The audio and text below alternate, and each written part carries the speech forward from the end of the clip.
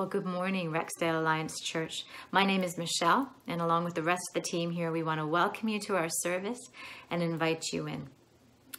We are in week 4 collectively of great lifestyle changes because of COVID-19, and in week 4 of trying something new for our church gathering together. This week, I was reading from Psalm 90, and Psalm 90, the opening of it says this: Lord, you have been our dwelling place throughout all generations. Before the mountains were formed, before you brought forth the world, from everlasting to everlasting, you are God. And this is true of us as we meet together in this new way. God is still our dwelling place. And so, together, we're going to worship Him, we're going to pray, we're going to give, and we're going to listen to God's word together. And because this is an online forum, we encourage you to interact with each other. And you can do that through commenting through the comment section in Facebook. You can ask a question, you can send a word of encouragement, you can dialogue with each other. And we encourage you to do that throughout the entire service, our time together. As you might know, we are also at Palm Sunday. It's a Sunday on our Christian calendar when we remember that Jesus rode into Jerusalem and he knew what lay before him, the cross. And as he was riding into Jerusalem, the people praised him. They cried out for him to be King, Messiah, their Savior. But he didn't come as they expected him to. He came humbly and gently, riding on a donkey instead of a chariot. He came knowing that they didn't understand what they were praising him for, and yet graciously rode through. And he rode on knowing what lay before him, that it would take a great sacrifice, the sacrifice of his life, to be their Messiah, to be their Savior King. So this is a day where we celebrate both the hope and exclamation that God is a God who saves us, and also we recognize the heaviness and perhaps the desperation that Jesus felt, knowing the price it would take to be Savior. And they cried out the word, they used the word Hosanna. The word Hosanna means both a cry of, Lord, please save us, and an exclamation, God, you are the one who saves us, with confidence. Perhaps you're feeling in between both of those poles of emotion in this season where it's very difficult for us right now. Perhaps you are feeling moments of great faith and exaltation, and you know that God is our Savior. And perhaps you are feeling the heaviness and you feel more of a cry, Lord, please save me, help me. We're going to use our worship time to express all of those feelings to God. And we can do that through worship. The songs that we're going to sing together two of them are songs you know really well, and they're both are songs that declare Hosanna. The first one declares Hosanna in an exultant way. You are the God who saves us. And the second one, more of a cry of, God, would you be our Savior? We want to see your salvation still. So I want to encourage you to worship through these songs with your family. And the third song is definitely a song I don't think most of us know, but it's a beautiful song about being broken, and each of us can relate to that. We're living in a little time here where our systems of what's normal is broken, and our systems are broken, and we can feel our own innate brokenness better at these times perhaps. And so this song talks about allowing God's grace into that brokenness, asking him to fill us, make us vessels of grace. And he only can do that. So I want to encourage you to listen to that song together as a family. And when we finish worshiping together, we're going to continue our service. Solomon is going to share with us a scripture. And then the worship team is going to share a poem that unpacks some of the meaning of Palm Sunday. So we're going to invite you to pause and to worship together and then come back and join us. Thanks.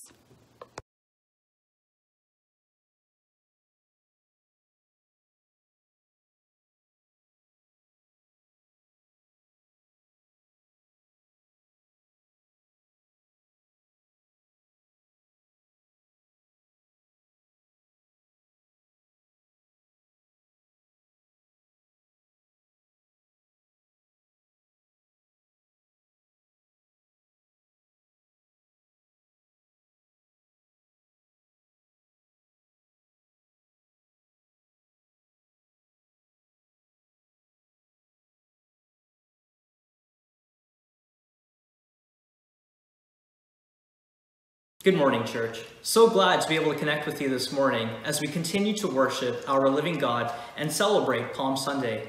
My name is Solomon, and I would like to add my welcome to that of Michelle's this morning. As we continue with our worship service, we will be reading from the scripture and read Luke's account of Jesus' triumphant entry into Jerusalem. I will be reading from Luke chapter 19, verses 28 to 44 from the NIV, so please follow along if you can. The triumphal entry. After Jesus had said this, he went on ahead, going up to Jerusalem. As he approached Bethphage and Bethany at the hill called the Mount of Olives, he sent two of his disciples, saying to them, "Go to the village ahead of you, and as you enter it, you will find a colt tied there, which no one has ever ridden. Untie it and bring it here. If anyone asks you, 'Why are you untying it?' tell him, 'The Lord needs it.'" Those who were sent ahead went and found it just as he had told them.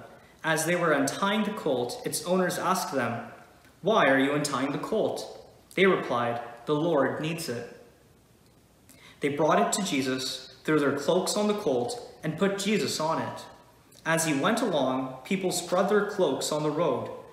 When he came near the place where the road goes down the Mount of Olives, the whole crowd of disciples began joyfully to praise God in loud voices for all the miracles they had seen. "Blessed is the King who comes in the name of the Lord, peace in heaven and glory in the highest." Some of the Pharisees in the crowd said to Jesus, "Teacher, rebuke your disciples." "I tell you," he replied, "if they keep quiet, the stones will cry out."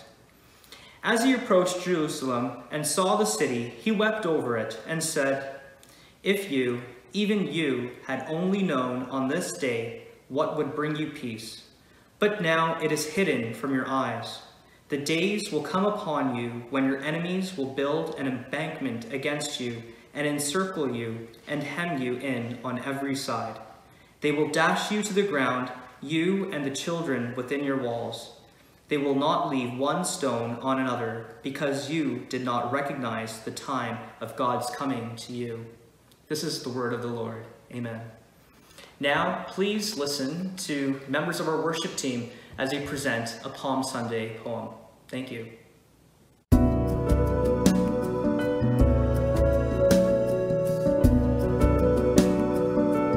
Jesus comes to Jerusalem, the city nearest you. Jesus comes to the gate, to the synagogue, to houses prepared for wedding parties, to the pools where people wait to be healed, to the temple where lambs are sold, to gardens beautiful in the moonlight. Jesus comes to Jerusalem, the city nearest you. To new subdivisions and trailer parks, to penthouses and basement apartments, to the factory, the hospital, and the Cineplex, to the big box outlet center, and to churches with a message on change from the beginning of time.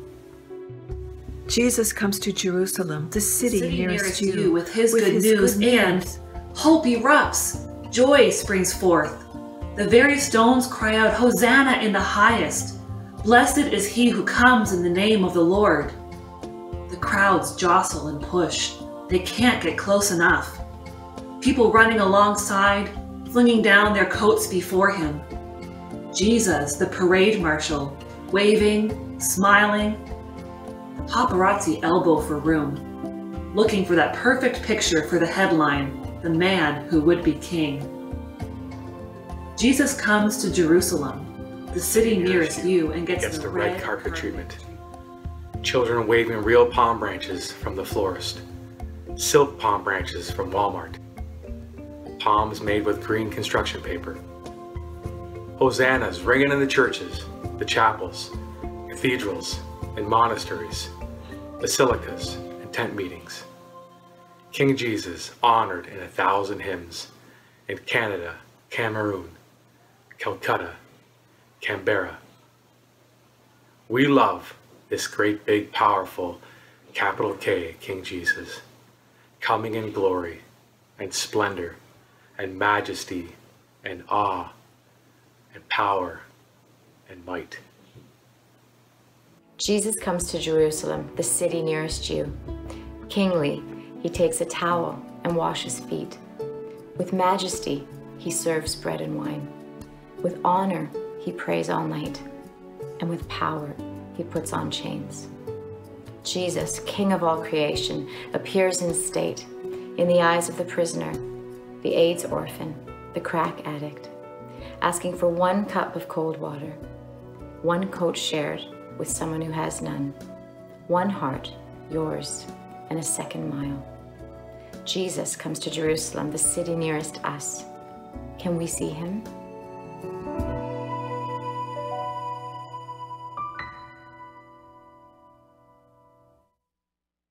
Our church family and friends, welcome to our online service. We are happy that we can connect. And also, if you are new to our online service, we are happy to have you. We are hoping that you have been receiving our update newsletter. Please, if you don't receive it, just let us know.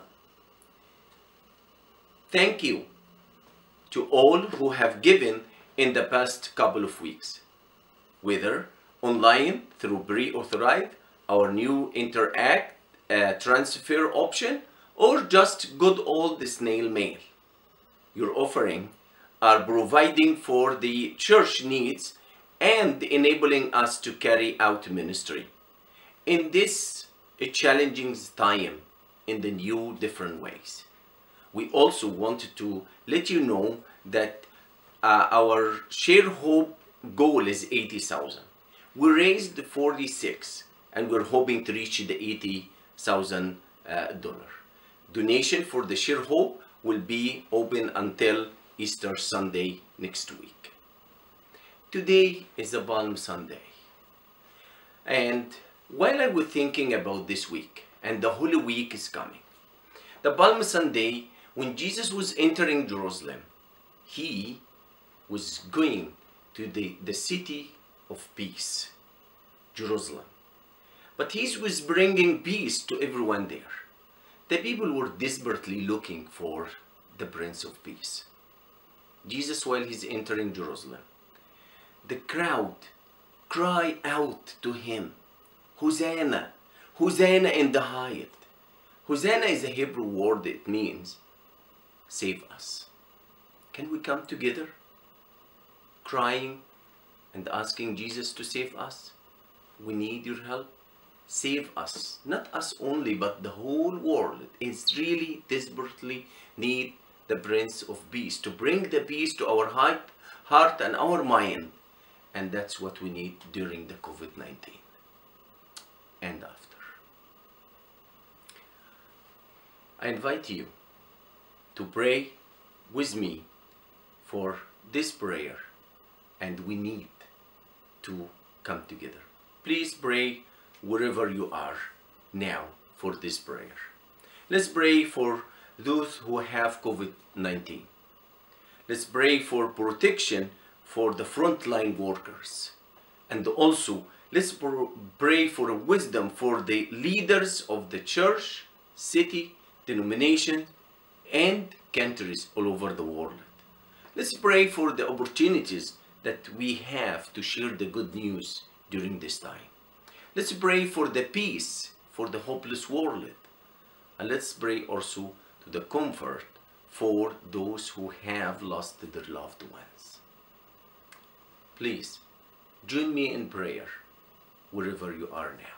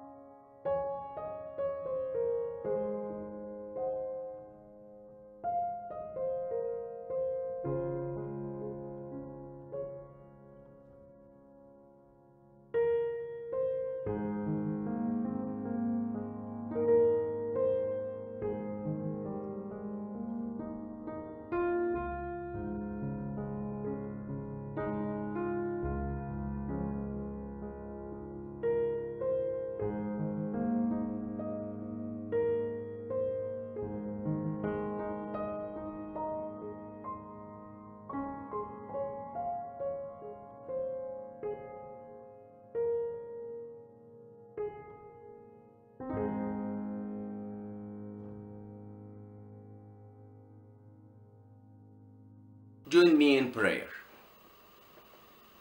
Our Heavenly Father, we thank you. We come before you, Lord. We come as a church, we come as a families, we come as individuals.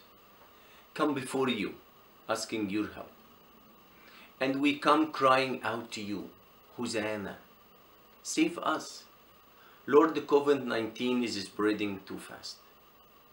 And we pray that you come and intervene to stop this virus. And Lord, COVID-19 brought us as a world before you. And we come before you and just confess that we have nothing to do. We cannot do anything. So we come to ask your help. And we trust that you are in control. Nothing will happen out of your hand. Lord, come. Come, Lord, and save the world from what's happening. And let us keep our eyes fixed in you. Father, we pray. We pray to come and comfort everyone, especially the people that lost their beloved one. And we pray, Lord, for Bob Tugans losing his mom, and for Bori and Lake Shami losing their sisters, and for Shirley Saramantu losing her sister in the Philippines. And we pray, Lord, for Linda Legs losing her father. Father, come to our brothers and sisters. Just give them peace and comfort their heart by the Holy Spirit. And Lord, we know that you are the great doctor and you are the healer. We come before you to put in your hand Sister Melodia Delimendo and Lisa Massett. We pray for them, Lord. Touch their bodies, heal them, and give them the strength they need. And Father, we know that you are here for us. You never forsake us. You are the God of yesterday, today, and tomorrow. So we come before you. Come, Lord, and help us. We need you. And we know, Lord, that you're listening to our prayer, that we are committed in your hand. In the name of our Lord and Savior Jesus. Amen.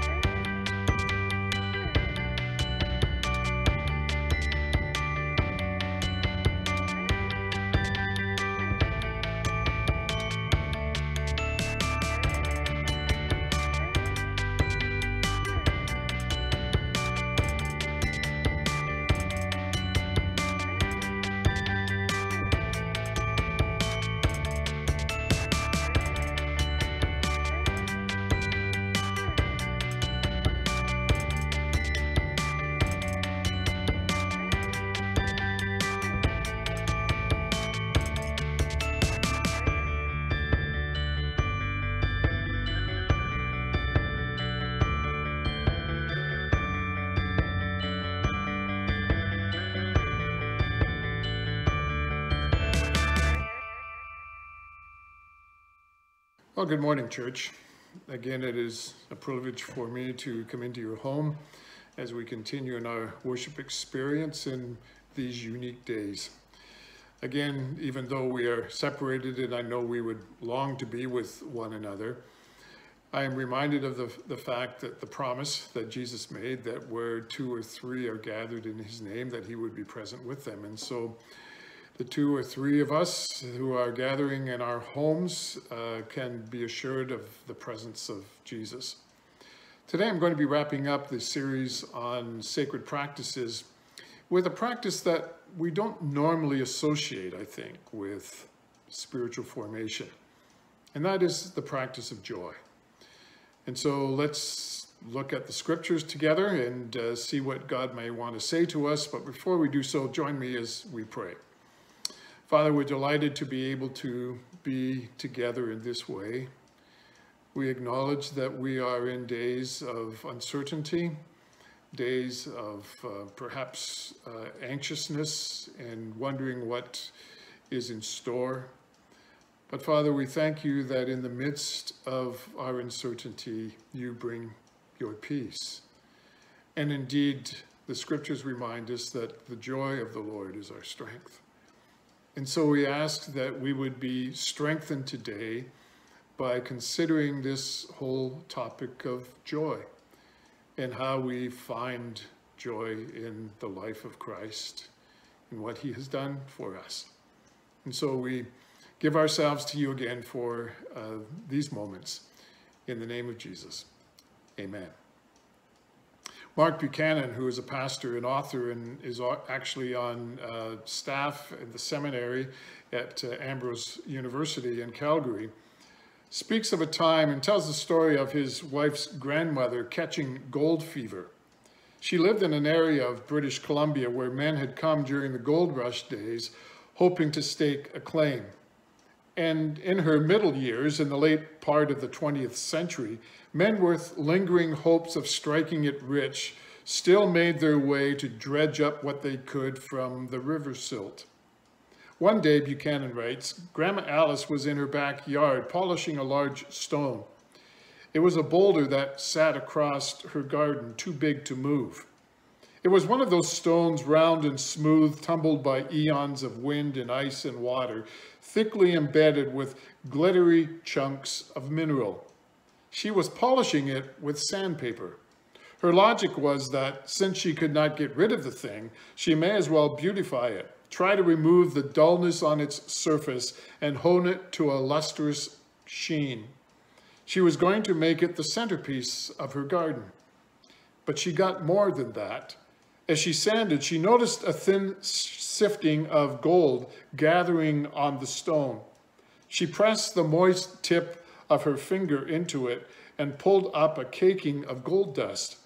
Her heart raced. She sanded faster and faster, leaning her whole body into it, and more gold appeared.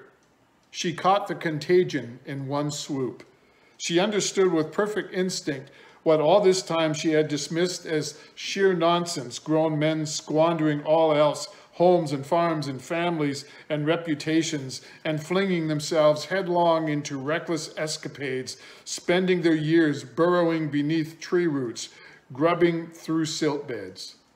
But now she had it too, gold fever. She was going to be rich. She stopped a moment to wipe her brow, to rest a spell, and that's when she noticed that something was wrong with her wedding ring. The top side was normal, but the underside, the part that nestled in the crease where her finger joined her palm, wasn't. The band there was thin as a cheese slicer wire, thin as a filament. She had nearly sanded her wedding ring clean off. All that gold was merely filings. It was the remnant of her heirloom. It was her treasure reduced to dust. It was fool's gold. How often has Grandma Alice's story been reenacted in people's lives? In my life, in yours. We get this thought that a certain pursuit will unpack for us the way to joy and happiness, the realization of the goodly life, the means to fill the cloud with whatever we have wanted in order to download whenever we choose, only to discover that we have fooled ourselves by misguided hopes. This was the misconception of the crowd who welcomed Jesus into Jerusalem on what has become known to us as Palm Sunday, the day we are actually celebrating today. They saw Jesus as being the answer to their being worn down by the oppressive rub of the Roman occupation. With eager anticipation of Jesus mounting up and defeating all competing rulers, they shouted and cheered, "Hosanna to the Son of David! Blessed is he who comes in the name of the Lord! Hosanna in the highest heaven!" The word Hosanna is a Hebrew term that essentially means save now. With nationalistic fervor, the crowd called out for Jesus to save them from the tyranny of Rome and restore Israel to the glory days the nation had known under their much-loved King David. However, in just a few days following the crowd's enthusiasm for the triumphal entry of Jesus into Jerusalem, their enthusiasm would be worn into cheese-wire-thin disappointment by the press of the Jewish religious leaders. Their shouts of praise would give way to angry slurs, and their hopes for deliverance would be brutally snapped by the crucifixion of the one who was to be their ticket out of oppression into joy-filled existence. The magnitude of this misunderstanding was not lost on Jesus. And as Jerusalem comes into view during his descent from the Mount of Olives, he breaks into weeping. He bemoans the fact that their expression of praise does not reflect the true joy that he has come to bring. Jesus' way to finding the joy that sustains comes from devoting ourselves to something greater than personal happiness. It calls for the release from the charm of consumerism and calls us to be present to the one who weeps over our lack of celebrating the pleasure of God he brings to us. It is for this reason that I have included this talk on joy as part of the Sacred Practices series. Far too often when we think about disciplines for our spiritual formation, we think of what we need to give up in order to be present to the presence of Jesus. And there is much to be said about this viewpoint. However, in doing so, it can become easy to overlook the celebratory practice of joy in shaping our relationship with God. When Jesus made his way into Jerusalem, surrounded by the cheering crowds, he was well aware of what lay before him. In a few short days, he would be falsely accused, brutally beaten, and publicly shamed through crucifixion. And yet the prophet Isaiah, along with the writer of Hebrews, spoke to the satisfaction and joy that his death on a cross would bring to Jesus. This points to the fact that before there can be pleasing sacrifice, we must learn the practice of joy. Joy is central to all of the sacred practices. I would like to look at an encounter that Jesus had with a man who, by the standards of the pursuit of happiness that set Grandma Alice wildly polishing what she believed would bring her a fortune, would have every reason to be blissfully content. He had the wealth and power to fulfill whatever he delighted in. However, in reality, he was alone and disillusioned and went looking for Jesus. Only Luke, who as a physician would have insight into the emotional health of people, includes this event in his account of the gospel story. Here's the scriptural account found in Luke's Gospel, chapter 19, verses 1 through 10. Jesus entered Jericho and was passing through. A man was there by the name of Zacchaeus. He was a chief tax collector and was wealthy. He wanted to see who Jesus was, but being a short man, he could not because of the crowd. So he ran ahead and climbed a sycamore fig tree to see him, since Jesus was coming that way. When Jesus reached the spot, he looked up and said to him, "Zacchaeus, come down immediately. I must stay at your house today." So he came down at once and welcomed him gladly. All the people saw this and began to mutter, "He has gone to be the guest of a sinner." But Zacchaeus stood up and said to the Lord, "Look, Lord, here and now I give half of my possessions to the poor, and if I have cheated anybody out of anything, I will pay back 4 times the amount." Jesus said to him, "Today salvation has come to this house, because this man too is a son of Abraham. For the Son of Man came to seek and save what was lost. The thing to note right from the top in this incident is that through Jesus, Zacchaeus found the joy of salvation. He came to discover his heart's greatest longing and how he could be delivered from his inability to meet it. From his reaction, it can be concluded that he found a depth of joy that totally transformed his life. A closer look at the story reveals that Zacchaeus had a good thing going. He is identified as a chief tax collector. This would mean that Zacchaeus had developed a pyramid scheme where he received a cut from all the tax collectors that he had recruited to collect taxes for him. As a result, he would have become very wealthy. As Jesus makes his way through town, Zacchaeus has a passionate desire to see him. He has a particular interest in catching a glimpse of this man who had invited a tax collector to become one of his closest companions. You see, Jesus had sought out and called Levi, known to us as Matthew, to join his band of followers. Levi had been a tax collector. And after he had been invited to follow Jesus, Levi threw a party for all of his tax collecting buddies, to which he had asked Jesus to come. And Jesus accepted his invitation in spite of all of the criticism he received from the religious leaders who couldn't understand why he would do such a thing. Word about this gets around. Jesus parties with tax collectors. One of his friends and followers is a tax collector. Zacchaeus wants to get a look at this man who hangs out with people like him. There was something unusually refreshing about Jesus. He couldn't keep from wondering what made Jesus different from the other rabbis he had gotten to know. Before we can engage in the practice of joy, we need to be captured by a throbbing wonder of who Jesus is.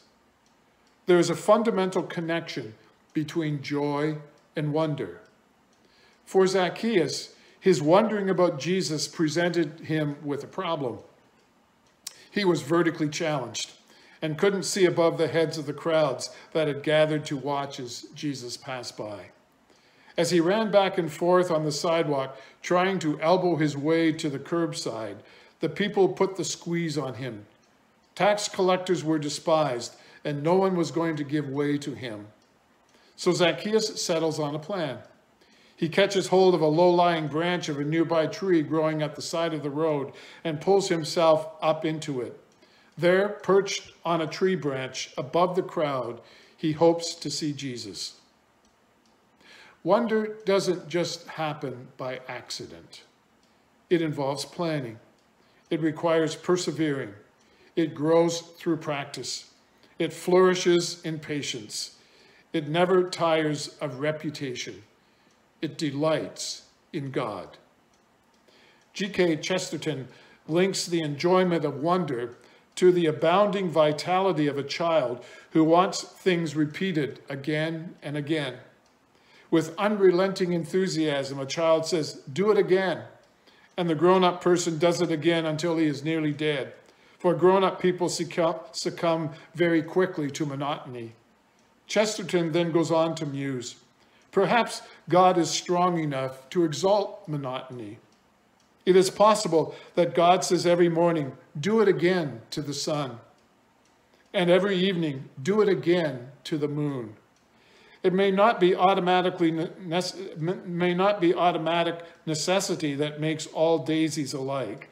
It may be that God makes every daisy separately, but has never got tired of making them. It may be that he has the eternal appetite for infancy. He then remarks, Chesterton then goes on to remark, but we have sinned and grown old, and our Heavenly Father is younger than we are. How easily wonder can become lost to us because we allow ourselves to become bored by routine. We become too accustomed to the gift of a new day, the beauty of a sunset, a shooting star streaking across the midnight sky, the excitement of a child's voice saying, "Do it again," after holding their hands while they do a backflip. To miss the joy of wonder is to miss out on the reason for our existence. As people made in the image of God, we are to reflect the passionate joy of our Creator. With the excitement of a schoolboy, Zacchaeus scrambles up the tree. Jesus comes closer, and Zacchaeus is pleased that he has such a good seat. He may also have concluded that his position would give him a good look without being detected. Jesus is now right underneath Zacchaeus. He stops there and looks up. The crowd wonders what he is doing. Someone sees a person in the tree and makes the comment about a kid having climbed the tree. Jesus speaks, "Zacchaeus," and that name sends a buzz through the crowd. Think for a moment about how Zacchaeus may be feeling at this point. He thought he was going to hide in a tree, to watch from a safe distance, to keep from becoming involved. And all of a sudden, Jesus and everyone else in the crowd knows it's him up that tree. Everyone is staring. What will Jesus do? Undoubtedly, those in the crowd are hoping that Jesus would give him a stern lecture about his corrupt lifestyle and tell him to change his ways. That would be what the crowd would want to hear. Give this guy a stiff rebuke and set him straight. Crowds are good at this. The crowd mentality is to point fingers, to condemn, to criticize. People hide in crowds, just like Zacchaeus was trying to hide in a tree. They hide from God. They hide from themselves. They go with the flow. There is safety in numbers. "Zacchaeus," Jesus says, and the crowd is straining to hear what is sure to come next. "Will you get out of that tree? I need to talk with you, and it's hard to carry on a conversation with you sitting up there. Now hurry, come on down." And then the words for which no one in the crowd was prepared, and Zacchaeus least of all, "I must stay with you at your house today." Imagine that instead of Zacchaeus up in the tree, it's you. You are afraid and lonely and disillusioned by what you thought would bring you happiness and contentment. The possessions, wealth, dreams, and relationships that you had put your hopes in just aren't doing it for you. You long to see Jesus, and yet a part of you is afraid. Imagine you are in the tree, half hoping Jesus will see you and half hoping he won't. If Jesus were to come along today and see you up in the tree, what would he need to talk with you about? What is it in your life you are likely to hide? What isn't working for you? What is robbing you of wonder and stealing away joy? Notice how Jesus responds to Zacchaeus. He doesn't ignore him or disassociate himself from him. He stops. He looks into Zacchaeus' eyes. He speaks to him. He befriends him, even before Zacchaeus becomes respectable. And Zacchaeus responds. He comes down from the tree. He takes Jesus up on his request and welcomes him into his home and into his life. He admits that he is lost, that he can't find his way when it comes to contentment and security and hope and happiness and joy. He stops his game of hide and seek. The link between joy and being found by Jesus is made. Joy comes to those who admit their need of God and come out of hiding to be found by him. The story of Zacchaeus tells us that God is into finding, not hiding. That he does not play the hide and seek game where he hides from us and makes us search him out. He initiates the finding. He lets us know how he may be found. And when we find him, he intends that we live so abundantly that our charity becomes obvious to all and they are drawn by our infectious joy into his presence. Robert Fulghum, in his book, All I Really Need to Know I Learned in Kindergarten, says that his guess is that God does not engage in the game of hide and seek, but is into sardines, where the person who is it hides and everyone looks for him. And when you find him, you hide next to him until everybody is hiding together and giggling so loudly that their location is no longer a secret. I think God is a sardine player, Fulton writes, and will be found in the same way everyone else gets found in sardines, by the laughter of those heaped together at the end. Zacchaeus was giddy happy with having found Jesus, and the results of his discovery soon became apparent throughout the place where he lived by the demonstration of joy and gratitude. What howls of protest came from the crowd as Jesus walked off with Zacchaeus to go to his house. Luke tells us that they were indignant. He has gone to hang out with a crook, a disgusting sinner, they muttered. And the cat calls rose from the crowd as Zacchaeus and his newfound friend walked away. But Jesus ignored their condemnation and fearlessly pursued the purpose for which he had come, to seek and save what was lost. G.K. Chesterton has written, "The way to love anything is to realize that it might be lost." For Jesus, this meant loving the unlovely, touching the untouchable, associating with the disenfranchised, partying with the sinful. The problem with the crowd was that they were more spiritual than Jesus. It is always a misguided zeal when we surpass Jesus with our spirituality. Zacchaeus, helplessly lost and sin-bound, was only one sincere confession away from intimacy with God and life in his forever family. He was lost but was found. He was shunned but now accepted. He was insecure, now he can live with assurance. He fruitlessly pursued happiness, now goodness and mercy followed him wherever he went. Jesus is about changing lives. He is not into shunning people who are different, disadvantaged, disenfranchised, or distant from him. He is eager to bring transformation. And so Zacchaeus, knowing that he is a sinner but loved by God, receives Jesus' embrace and gives up on his self-centered means to security and happiness. He says he will pay back anyone that he has cheated 4 times the amount that he has wrongfully took. The legal requirement was simply for him to pay back the actual amount that he stole, along perhaps with a 20% fee. But he didn't stop there. In addition to making restitution for his wrongful acts, he says that he will give half of all of his possessions, those things upon which he had based his identity as a happy and successful person, to the poor. Zacchaeus takes his stand against greed and selfishness by showing generosity. He has found the joy that comes from a grateful heart. As the story of Zacchaeus ends, Jesus gave what easily could be identified as his life's mission statement. For the Son of Man came to seek and to save what was lost. This mission statement now becomes the defining purpose of the followers of Jesus. Joy for the followers of Jesus is found on mission. God is up to something transformational. He is into radically changing lives, as the story of Zacchaeus shows.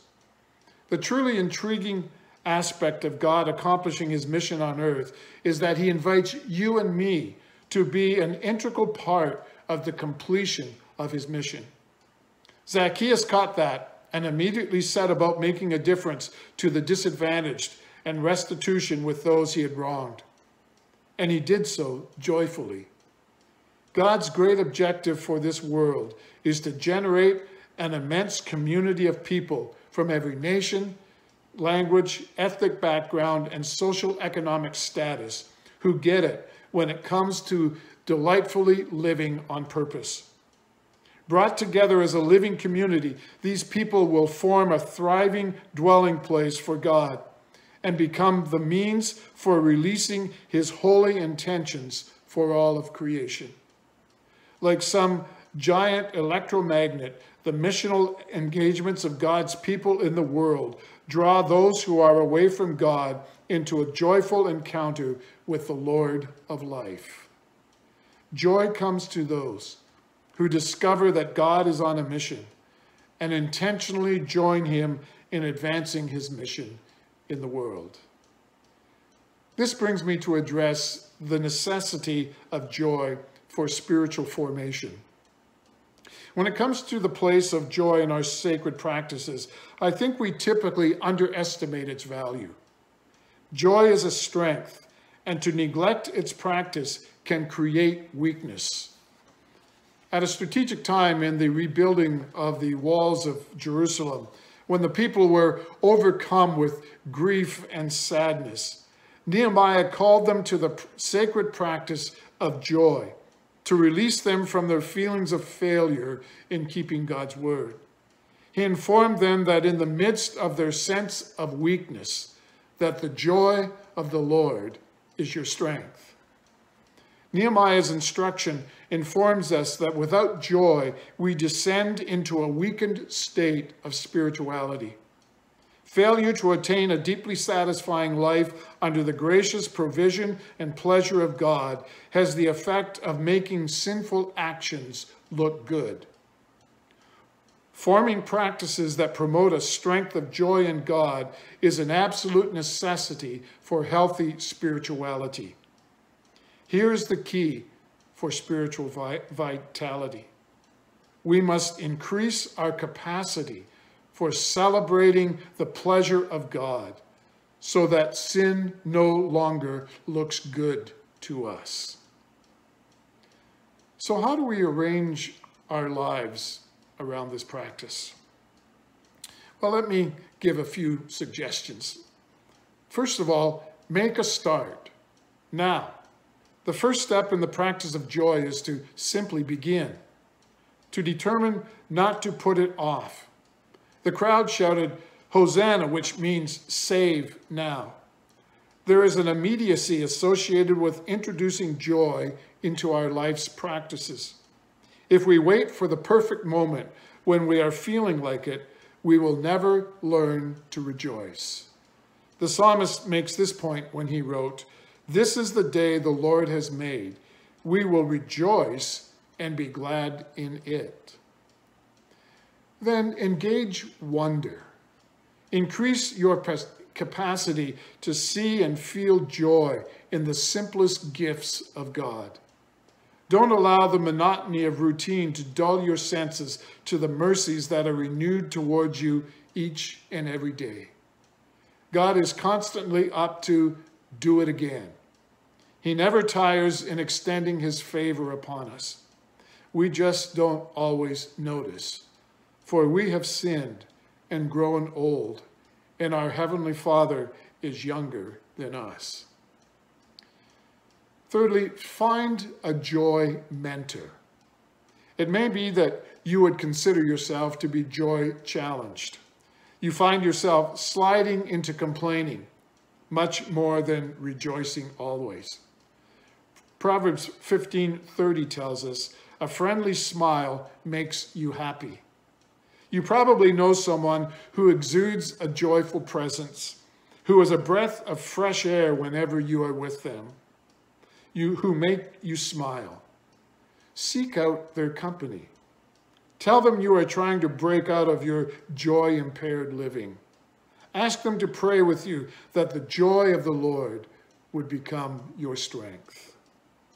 And then finally, be a joy model. Jesus told his followers that they would experience joy, but not just any joy. "I have told you these things," Jesus said, "so that you will be filled with my joy. Yes, your joy will overflow." It is this overflowing joy that Jesus intends for his followers to demonstrate in a cultural environment where sadness and despair so often rule the day. The joy that Jesus calls us to is not something we make up on our own. It is not the silliness that we so often think we need to display to make those around us happy. It is the overflow of the easy yoke of discipleship that Jesus calls us to. It is remaining so intimately connected to Jesus that his joy-filled persona naturally shows up in us. And so we have now come to the end of our study of sacred practices. For sure, I haven't covered all of them off.